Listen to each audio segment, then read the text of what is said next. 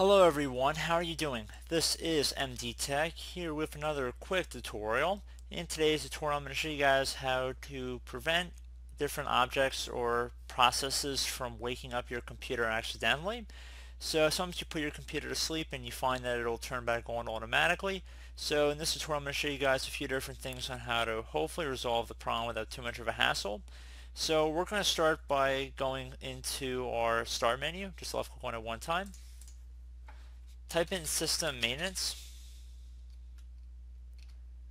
One of the best matches should come back with something that says review your computer status and resolve issues. So Windows 7 might look a little different here.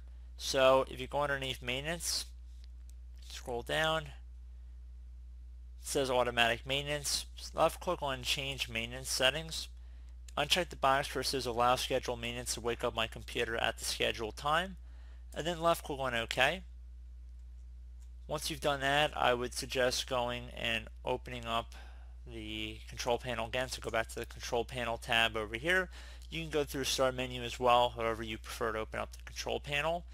You want to go and change your view by up here to large icons. And then you want to go and left click on power options. Whatever plan is currently selected, it'll have a circle filled in. You want to left click on change plan settings. And then change advanced power settings, click on that. Once you're in this, you want to go and expand the sleep section, so click on the little plus next to it.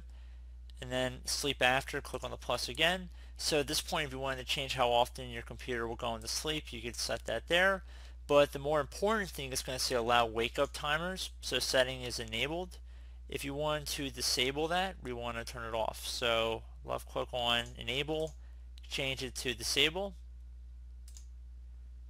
and there might also be a setting for batteries as well. You want to do the exact same thing, so underneath allow wake up timers you want to disable that. So once you've done that, you can left click on apply and OK. Now we are going to go open up our device manager, so close out of here, type in device manager. Best match should say device manager above control panel. Left click on that. Now we're going to go to some of our common devices here. So something that you think would be able to wake up your computer. So there's going to be 4 devices that are more than likely are going to affect that. So just the first thing we're going to look at would be our keyboard device. So go underneath keyboards, expand that.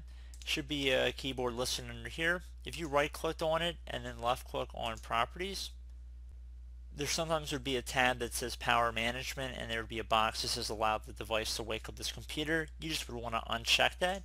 Now some of these might actually have them listed in here, so if I went under some of them, I'm not currently seeing it on my device here, but there might be a tab on yours that if you go underneath properties, again there would be a power management tab next to events or resources. I don't have either one of those tabs on my device here, but if you clicked on it, there would be something that says allow this device to wake up the computer. You would want to uncheck that and then click on apply and OK.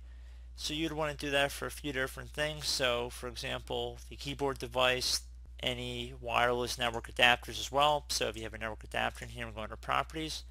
We do have a power management tab on this one. So if we see it says allow this device to wake up the computer, we could uncheck that, so that will not allow the device to wake up the computer, and then click on OK.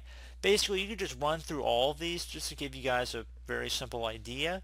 However, I would suggest not going too crazy with it. So if you want to keep your keyboard or mouse, or when you open up your laptop lid, your computer goes off sleep mode and goes back to normal Windows operating mode, just want to be a little cautious with that. But if you don't want your network adapter turning your computer back on, this tutorial might have just shown you guys how to resolve that issue. So pretty straightforward, and there's something you could do through Event Viewer, but that's a little complicated. I don't think it's really necessary, but I do hope that one of these methods I went through in this tutorial should have resolved the issue pretty safely, pretty straightforwardly. And as always, thank you guys for watching. I do hope I was able to help you out, and I look forward to catching you all in the next tutorial. Goodbye.